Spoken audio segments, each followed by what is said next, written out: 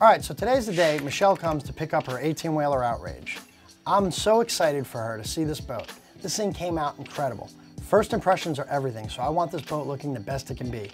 The guy's got to finish wrapping up this clean job. The thing got a little dirty yesterday from the rain. I've got to make sure those vinyl graphics got put on the boat properly too. Oh my God, that's it? Oh my gosh. Whoa. Oh my gosh, look at this.